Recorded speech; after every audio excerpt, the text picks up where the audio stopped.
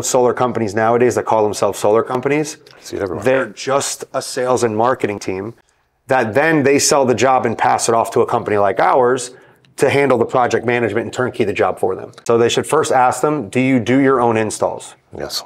Do you handle your own project management? Do you submit the permits? Yep. Because the company that submits the permit is a company that holds a liability. And a sales organization doesn't have any liability. However, they make a lot more money than the actual company that does the work. The reason why people buy from me is because I educate them and I don't care if they buy.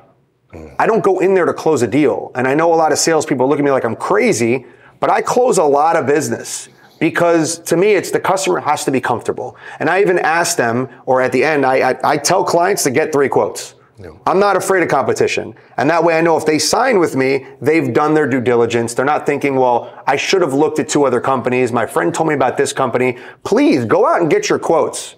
And then let's sit down and let's compare apples to apples. And whoever you decide to go with, great. As long as you're going solar, I'm happy.